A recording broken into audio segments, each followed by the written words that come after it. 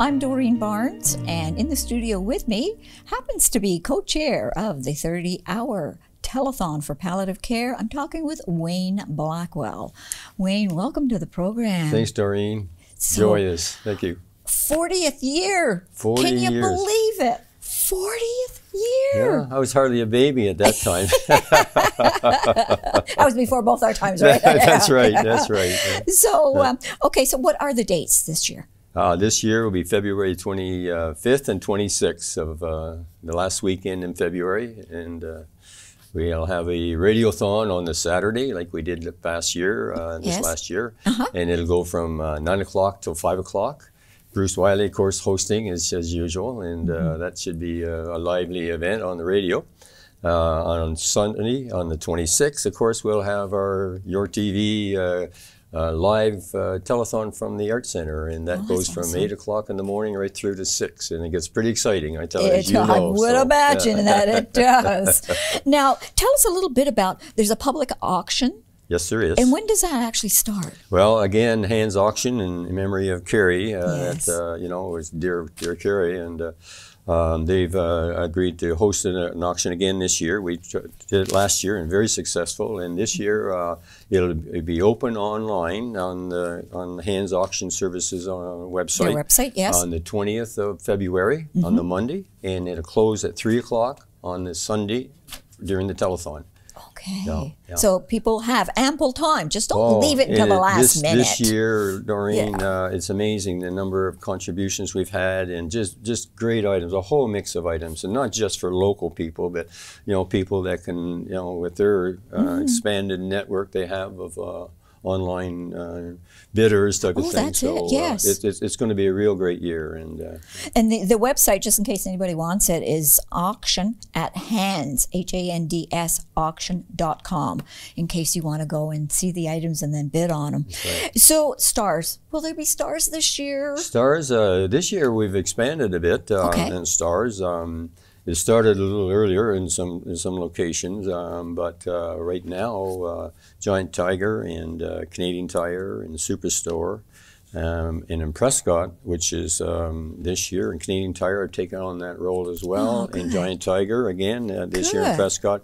And they are now open for $2 donations, and it's amazing, just a $2 donation, how much that comes adds up to the total. It does. And hopefully it's not offensive. It's just you know, the memory of a star, or memory of a person that you may have known or passed on the service, or even not. You know, that just to support the service. And so it's running now currently, and it'll close the weekend of the telethon. So. Okay, so they have up until Sunday, late Sunday afternoon, maybe? Oh, and some of them will close Saturday. Depends on the location. But Now, what about fish bowls? Fish bowls? Again, what we've done this year, there were a couple of the locations have offered to Canadian Tire and Superstore. I've opened up a fishbowl you know, a table, I guess, if you want to call it as such. Yes. On Friday and Saturday of each Saturday of each week in the month of February. Yes. So if you go into a Superstore or you go into Canadian Tire, you'll see a table there, and one of our volunteers is there to accept donations, and if someone would like to, they are allowed to. They could put in larger donations for receipts, and there is a form there as long as they put their name down, and the volunteer will ask them for their address, and that we will send through a tax receipt for that. Oh, good. So it's not just, you know, it could be a deposit spot if you wanted to call it that, but that's every Friday and Saturday. It's already started in this month, and that'll lead again up to the weekend of the telethon. Okay. The other thing, on the fish bowls, there are a number of normal locations, I call them regular locations, have been supporting it for a lot of years now, on the weekend of the telethon. And some of the banks and some of the other stores, the locations. And if you see a fishbowl, you'll see a volunteer from that's helping us out, and that's they'll know that again another great source of income or donations. If Wayne, if they're talking to the volunteer that's there from the committee, the Palliative Care Committee, if they have a $20 bill that they want to, can they get a receipt for the $20? They can. They can. So is it 20 up? We were receiving as a normal practice $20 and up. Okay. Yeah, and there is a form there as long as they write their name down and their address, and we'll mail out a receipt for them. Oh, that's good. That's good. So let's talk about the radiothon that's going to be happening on Saturday with Bruce. Yes. Is he going to have some guests that he's going to be speaking with, as well as music? He will have his co-hosts normally. Sort of a whole myriad of individuals and friends of Bruce, of course, and they will be helping him out through the day. They will be in contact because we will have a phone lines, the phone-in lines will be located down at the Arts Center. Okay. And he'll be in contact with them as far as on the radio and making communications. Some of our sponsors, obviously, will have people on the phone bank, and they'll be calling in and talking.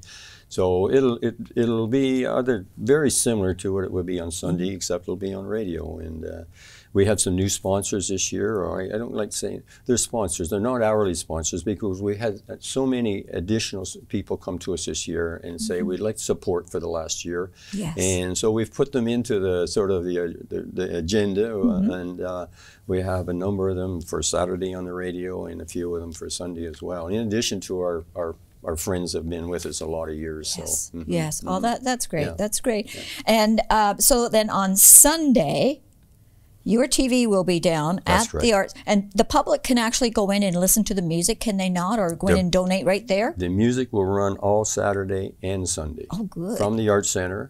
The Arts Center will be open for public, free entry. Both days. They're welcome to come in and leave and go back and forth, whatever the case may be. There's a great agenda of different musicians, local musicians, and we've got a lot of talent in this community. And do we ever? they can look. It'll be in the press and it'll be advertised who they are, when they are, that type of thing. And so that's all Saturday and Sunday. Not Saturday night, but Saturday during the day while the radiothon's on. Yes, yes. And of course, different kinds of music as well. Kinds. I think you have some dancing in there too. We have Sunday morning, we have 4 of the dance groups, clubs in our community that are going to be performing, and that should be fun to watch. Oh, so. I think so. I think so. Yeah. So, Wayne, why is this the final? Why is this the final? Well, 40 years, Doreen, is a long time for any charity, and not many live that long. True enough. We're a conduit, really, to the program.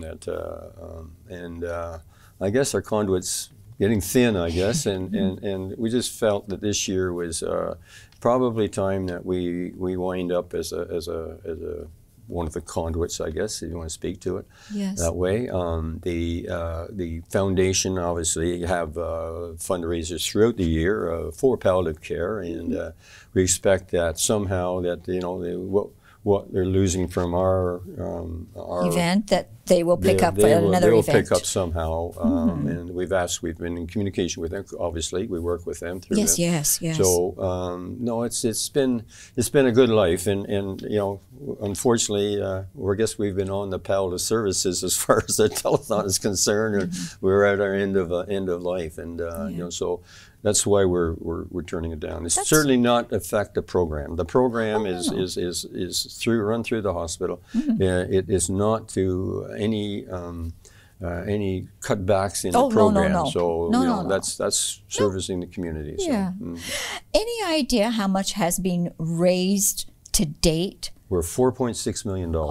4.6 million. 4.6 million in 39 years. Oh my heavens! So this year we've had one of our I won't say who, but we've had a person come along and offer to match all new donors to the telethon this year, regardless of whether they're a sponsor or just a donor that throws in and phones in a donation. Yes. They'll match their donation, and in addition to that, if any past donor from last year decides to increase their donation, they'll match that increase as well.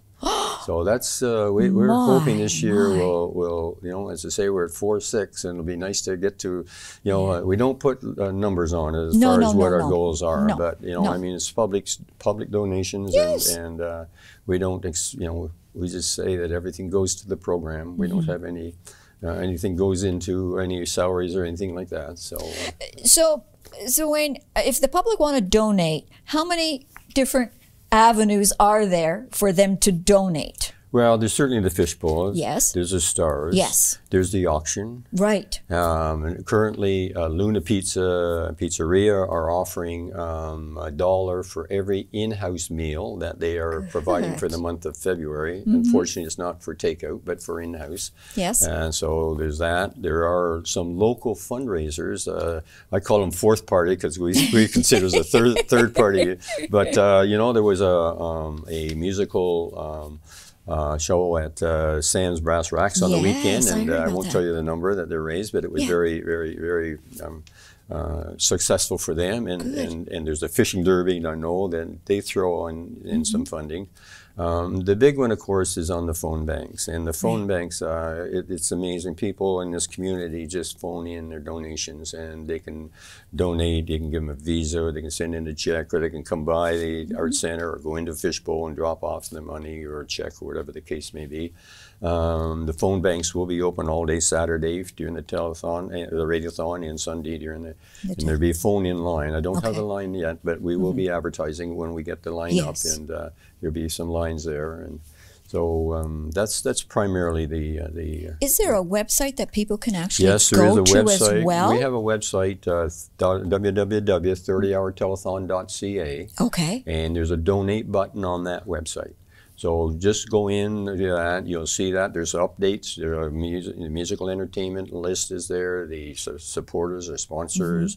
There's a write-up on the program, where your money goes, that type of thing. But there's a donate button there, and you can donate through that, and you'll get a receipt, again, mailed to you based on that donation. So. Well, thank you to you and Bruce for doing this. I mean, this is just, it's awesome. And to the great committee, that, because it takes a lot of people. Well, it does, and we have a tremendous committee, and I can't tell you the number of volunteers that come forward and the phone calls I get and we get for you know, wanting to help out. And, but we have a committee that's been there a lot of years. This year, because I've been sort of backing out or trying to back out, you know, so to step down, I guess. And so I've put more and more on them, and they're solid. So you know, they're year after year. Sometimes it's the same ones that come back, and they know what they're doing. And the sponsors. I mean, they've been with us for years. So well, they understand. They're good group. I'm going to miss it. You're going to miss it. Well, thank you for sitting down with me today and talking about this, and good luck to you and Bruce, and to the community for giving the donations. I think it's just awesome.